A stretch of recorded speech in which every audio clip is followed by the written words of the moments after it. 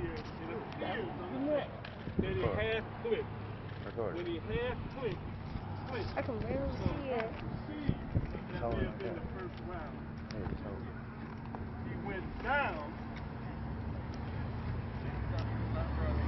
He was not running, he was standing. Not running toward them. He made the move toward them.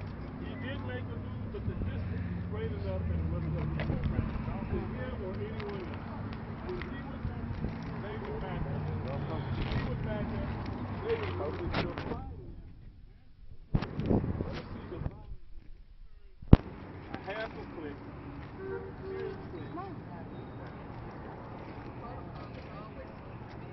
Always keep the vehicle between you and the assailant.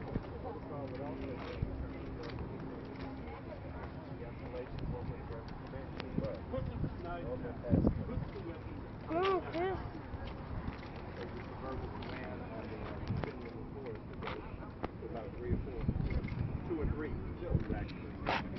Police 101 would dictate that if there's not an imminent threat to you or those around you, then you can begin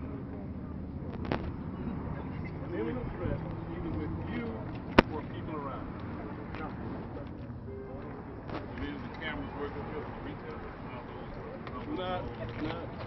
We're not getting any information. No information. What is the report about? The report is still under investigation according to state police. The prosecutor said that we're supposed to be by the end of the month. She's taking a picture. 31st,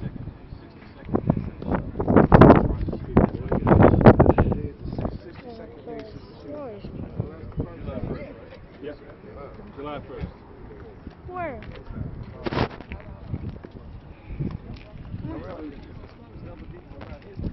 Well, that's for the clear fire zone. And particularly if the assault weapon was present that's used by military, you know the travel distance.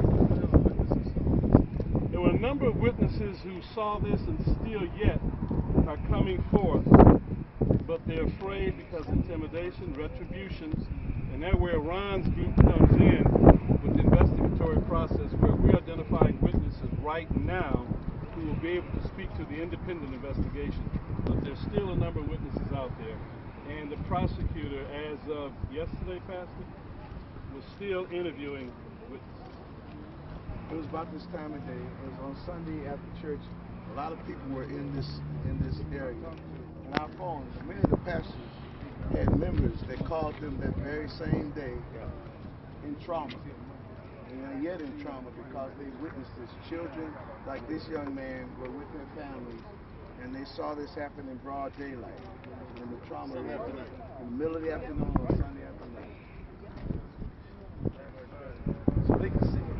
It was that visible that anybody could see it. So that means that somebody was open.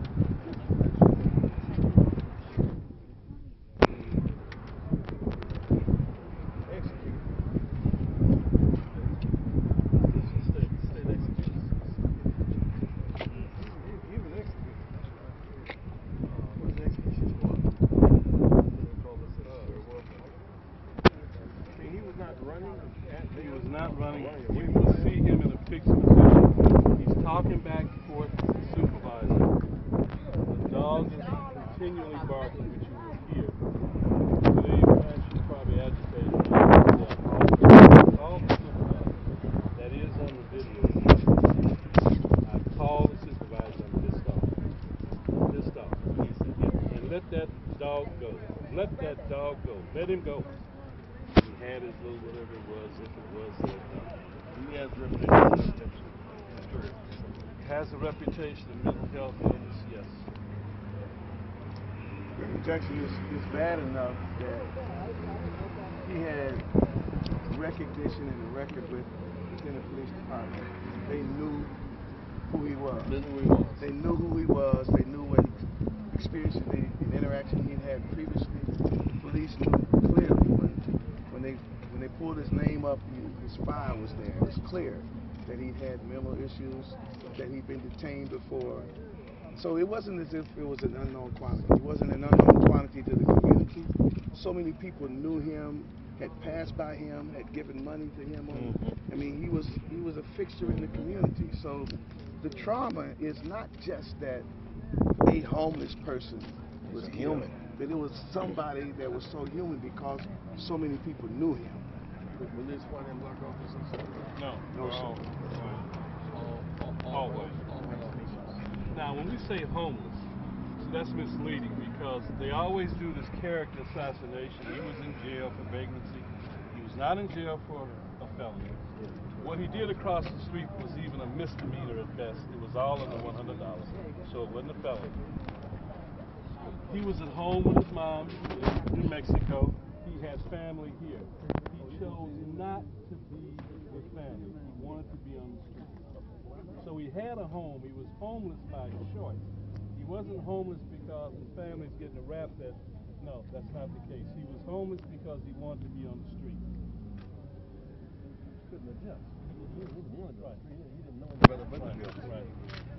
And he had his relationships. Pastor Coleman, I believe Pastor Davis, we were together, and there was a white gentleman who lived on the street with him. Yep. Said he was just getting tired. He was tired of everything that was going on. This gentleman told us yesterday he was just tired. And then see, what you have, you've identified in your earlier statement that this whole service to people with disabilities is something that really needs to be paid attention to. People in the streets are not there simply because they want to be there. When about 20 years ago, when Governor Engler became governor and he eliminated health care, mental health care, closed down mental health care agencies, the homeless population in this state skyrocketed. I was working down in Wayne County, and the first thing that we had to respond to was how to deal with people who had no place else to go. And there's no treatment. And if you add to that people with post-traumatic stress disorder and other issues, there's no treatment. Usually veterans. Veterans. PTSD. People, Veterans, suicide numbers are greater than the combat numbers in Iraq. Yes. Suicide numbers. Yes. Because of trauma. because of trauma. Post-traumatic trauma.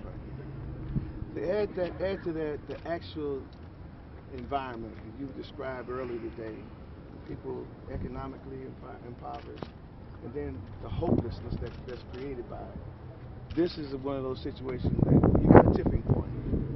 That's why we're here, because we got to do Well, something. when they often say that guns don't kill people, people kill people. In this case, people pull the trigger on the gun, and with a mental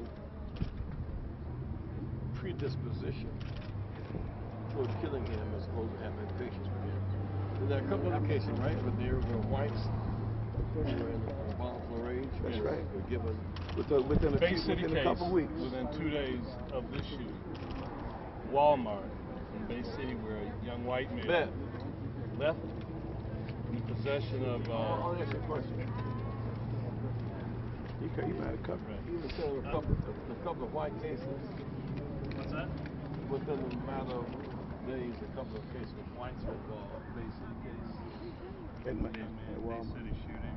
Well, there wasn't a shooting that there was these individuals tased that were stealing from Walmart by the sheriff's department. I'm not familiar with that one. That was 2 days after. Then the case in Alpena, the veteran went on the assault weapons train. Right, and he was shot by police. No, he wasn't shot at hard. That's arrested. Yeah. Okay, I'm thinking of a different case. Yeah. Okay, right. Yeah. He was detained. That's an AR-15 and/or assault weapon. And when the police rolled upon him, that ain't nobody but Brad. He was in Baghdad. Talked him down and arrested him. That was an assault weapon trained. Right, sure. Now the question is, if they're trained at the same academy, and if the training's not different from Saginaw than it is from Bay City or Alpena, I submit to you, what is the difference? Common sense would play it. Let's hear the prayer.